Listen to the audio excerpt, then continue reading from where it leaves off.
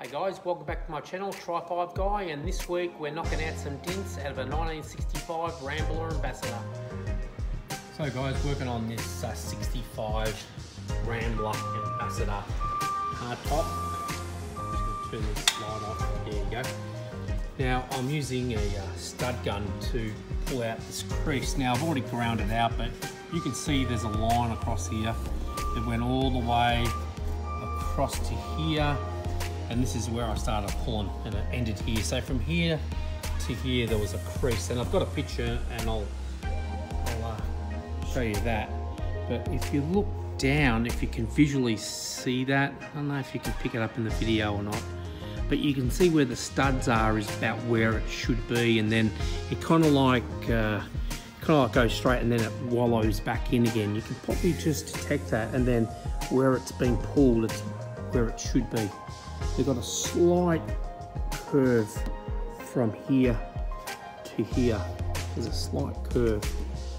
So that's what we're trying to achieve. The crease, you know, started from back there, went all the way down. So all this section is where it should be.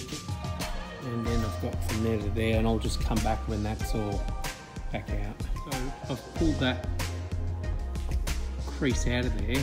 And now I'll just grind off all these, or cut them off and then grind off all these pins here. Okay, all the draw pins have been cut off and ground down.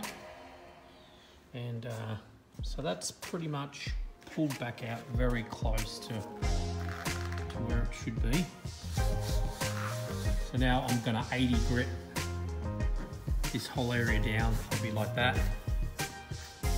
And then just put a skim of filler on it, just to smooth that out.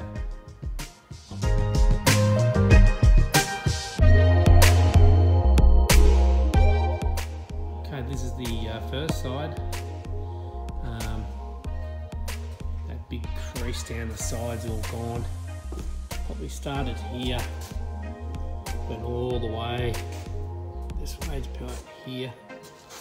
And same things, I've got to get rid of a few pinholes and stuff, but that's nothing major. Just what I'll do tomorrow is I'll go over the whole lot with 120, and then I'm going to use a U-Pol reface, a polyester spray putty. I'm just going to do all the flat panels all the way across, and then I'll block sand that down with 180.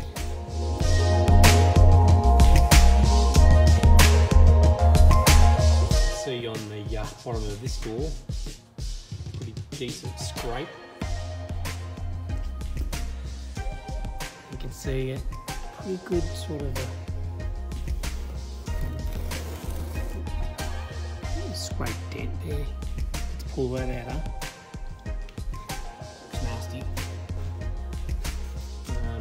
A few dents up here. This side had no rust in it at all anywhere. It was good. Just a few like shopping cart dents in it, whatever, doors opening, parking lot dents, what do you want to call them. There was a crease down here, that's all done. Yeah, so sorry about the lining, it's terrible, I know, but here's the front of it. So yeah, this car's come up pretty good. Should be all nice when it's all ready for paint. So there you go.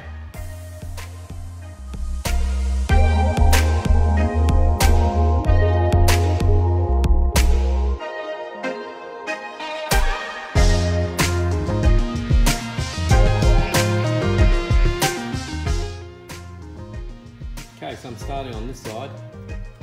This side here's got a big sort of a dent from here all the way down to here. As you can see, if I put a straight edge across it, you can see how low it is. There you go. Quite up to a quarter of an inch down, up to a quarter of an inch in some places. So I'm using a dent puller, pull it all back out. It's going to take a bit, but it'll come out. Might have to shrink it as well. and then I've got to take care of this rust over here. Okay, so here's that panel with that dent in it. It's all been pulled out. I welded the pins onto it. I gave it a good pull. You can't really tell. Yeah, but most of it's all out where it should be. And of course, there's some oil cannon, just very slight oil can. So once I take these off, I'm going to run my shrinking disc up there and just give it a couple shrinks on there and cool it down real quick, because I'm pretty sure that that's probably this line here that I've got is probably a little bit proud in the middle, and that'll pull it all back in and should be flat then. So I'll just put my first fill over the quarter panel there. They always go way bigger than the repair area, you know, and then sand it down so it's smooth and right. Okay, so I've marked out for this rear lower quarter panel section that was obviously got rust in it. I've marked it out and I've already cut it out. So I'll just open it up and you can see it's got all sorts of stuff in there. What's that? I don't know what that is. I have to clean all that out. See how bad the rust is on the inside of this. It starts to clear up here. But, yep, let's get into this now. The lower section on the Rambler Ambassador, and I cut out the outer section there, and the inside you can see that it's rusty in some sections there. So what I'm going to do is, obviously I'm going to have to cut this out here and cut that out there and replace it. But I'm going to get my hand sand blaster and I'm going to blast all that and see how bad the rest of it is. But you know, it looks like it's pitted, but it looks worse on video than it does. So yeah, I'm going to get that. I'm going to sandblast that, and I'll show you what that looks like once it's done. So here's the inner quarter panel, and that section that was rusted out, I cut it all out. And had a couple of holes up there, so I welded them up. I obviously sandblasted those areas, and it's down the middle. So let me show you what I've done. So here's the first section I made.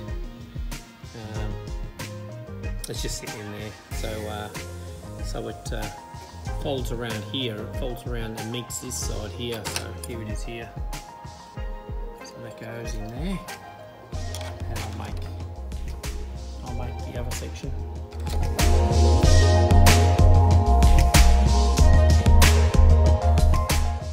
So I've gone off and finished the inner quarter panel section there, and now I'll just prime and paint that just to protect the welds and the bare metal, and then I'll start making the outer skin section.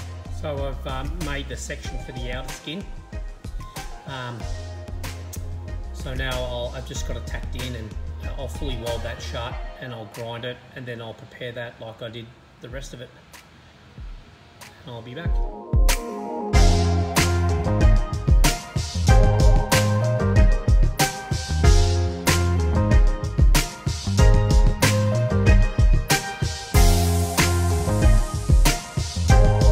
Okay, so the lower outer quarter panel section is ready for some filler.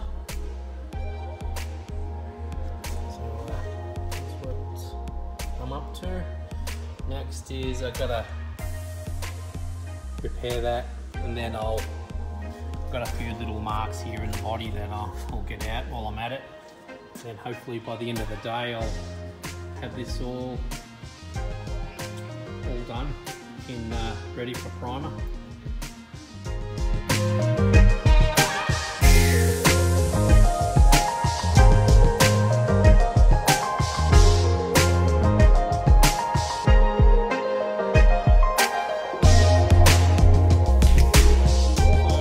Panel's about done. I've just got to sand it off 120. know, I'll just go over it with the 120 to smooth it out. And so this is all done. The repair that I had there done, and there was one here and this big one right here. The inside, as you know, was done. The inside of that one there, just a small one, and here's underneath. And you can see those holes, they mimic spot welds like the other side. You know what I mean, little round sort of spot welds. Alright. All the top's done, it's ready for polyester. There you go. Okay, I just finished all the repairs on the passenger side. And so, like I mentioned probably earlier, that there was rust section right here. There was rusty, another section here. And there was a section here too.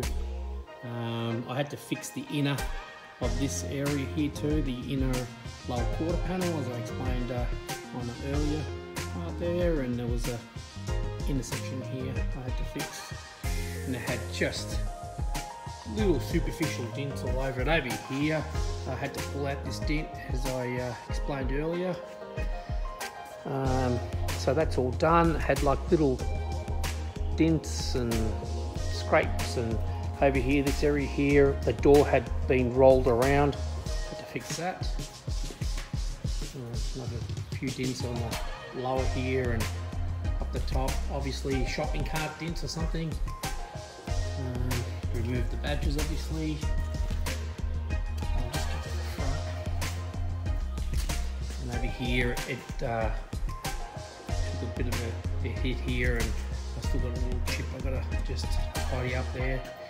But fix the top here, and down the bottom this was all tucked around and bent and had a crack up here, so that's all done.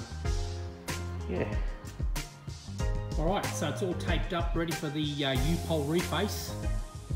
It's basically a polyester filler that I use. It's pretty high build. So here it is here. Here's one can of it anyway. It's U-pole reface, and I always use the U-pole body filler as well. I like the Fantastic. It's good stuff. It's lightweight and it sounds really good. So there it is. I'm going to put plastic over the from where the paper is over to the other side for overspray. But yeah, I just give that about 2 or 3 coats. And yeah. So guys, thanks for watching, and please like and subscribe. They just sent those springs over from Australia for the Commodore, for the Ute. It took 2 weeks for them to actually send it, so I'm figuring another week and a half before they get here. I shipped them a couple of days ago, and I'm still waiting on that quarter panel as well. You know, things are slow at the moment, but anyway, I'll keep you posted with some other things I've got going. So thanks for watching, and please, like I said, if you can, like and subscribe, and hit the notification bell. It'd be awesome. Thanks guys, see you soon.